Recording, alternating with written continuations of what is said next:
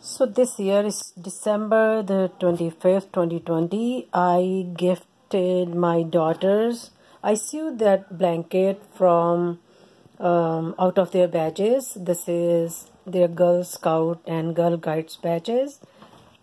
And Ganishka, she's almost 22 years old now, and it's been, I would say, more than 15 years since she's collecting those badges. And I try to create them like in very creative way. So each and every badge is so special for me because Ganishka put so much hard work and she was always dedicated to do it.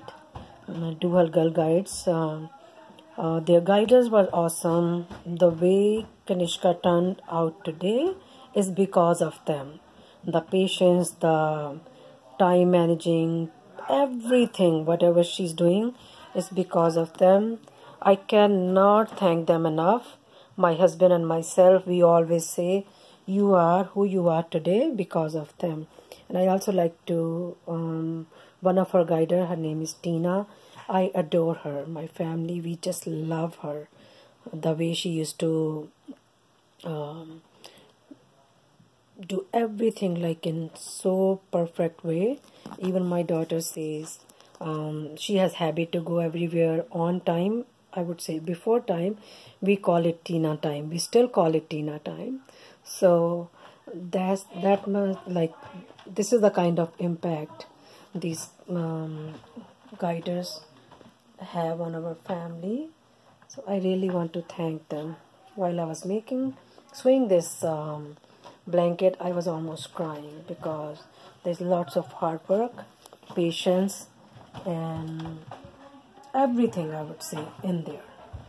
I would like to thank my kids, my husband, and especially Ganishka, who did all this work stuff.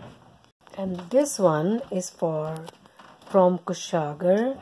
She's only 13, but she started Sparks. So look how many badges she has collected. There are more, which I'm going to find. So I try to create, a kind of home. And this is, I'm presenting, Kushagar is in there. I'm a guide now. She's so proud of that. And this is a path I created. And there was, like, she used to go for Santa Parade at Markham Santa Parade. So she collected some badges here.